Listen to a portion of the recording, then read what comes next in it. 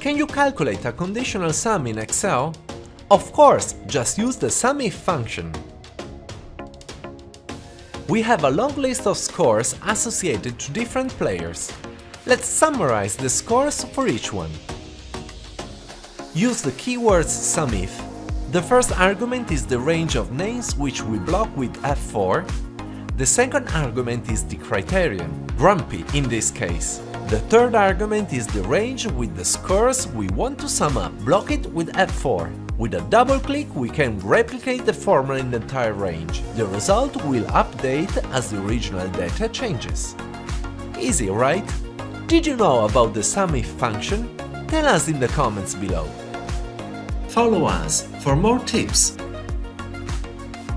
You can find us here on YouTube as well as on TikTok, Facebook, LinkedIn and Telegram.